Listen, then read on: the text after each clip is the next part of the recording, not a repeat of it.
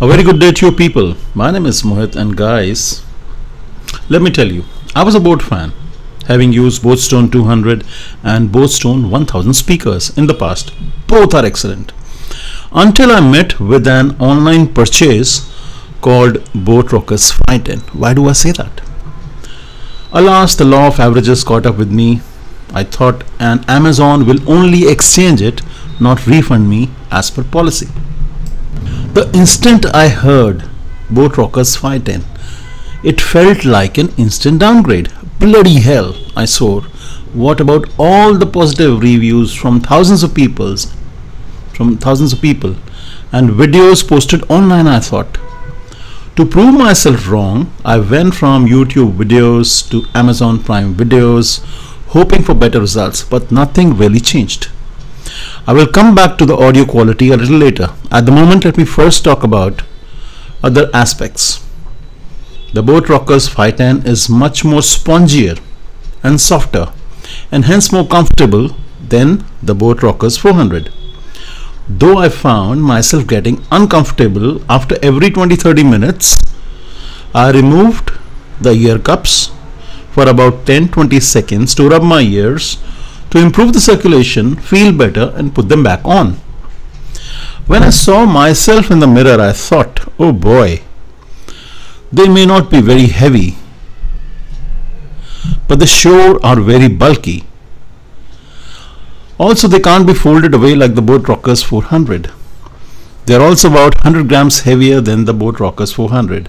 But on the brighter side, they have the soft fox leather rubberized cushion on the headband that the Boat Rockerz 400 lacks. At 231 grams, you still can't call the Boat Rockerz 510 heavy by any standards. The Boat Rockerz 510 is set in between Boat Rockerz 400 and 600.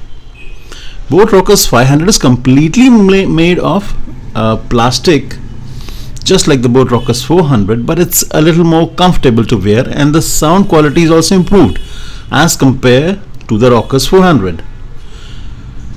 In this one, Boat uses 50 mm drivers instead of 40 mm.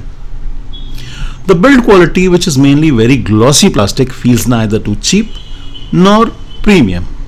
All the controls, like the isolated power button, which also acts like a play pause button, also acts like the call accept or end button, and we have the next previous track and volume up and down buttons on the right ear cup. Though I would have thought it would be easier to work if the next previous track were on the left hand side and the volume up and down on the right. That would be easier to distinguish and work with. Or else, even if the buttons were raised, more tactile and spread out, not rubbing shoulders as they do, it would be a lot better. Clubbing all the buttons together makes it very difficult to work with them. So many times I accidentally pushed the next track button when I really wanted to increase the volume.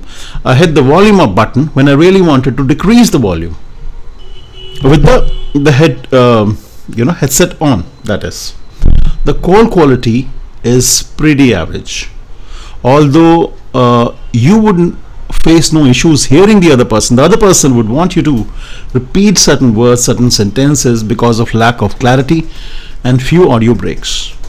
Now let's talk about the audio quality again.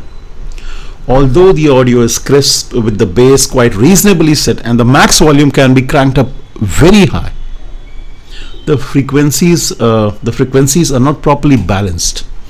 Many times I've found myself frowning when some frequencies felt very shrill and sharp and really irritated me. Although the sound is crisp and clear, it felt it should be more smoother and pleasant, which it wasn't. I'm sorry to disappoint you viewers. I know I'm going against the general consensus, but I'm here to speak the truth and nothing but the truth and give you an unbiased opinion. Am I right? Just because the Boat Rockerz 510 gives about 9 hours or even more of battery backup at about 80% volume, just because the Boat Rockerz 510 has a gold-plated 1 meter long aux cable, which can be used when the battery is completely exhausted, I'm not going to be impressed. I had no issue with the Bluetooth distance, and the range easily touches 20 to 25 feet. The gadget uses the latest BT 4.1 or the Bluetooth 4.1 technology and easily pairs with any BT or Bluetooth device. But sadly, it failed to impress me on the audio part. Having paid $18.99 for it, which can't be refunded by Amazon as per their policy, can only be exchanged, I feel sad. I wish I had not made a purchase. Guys, I hope you found this information useful. You have a good day. Bye bye. Peace.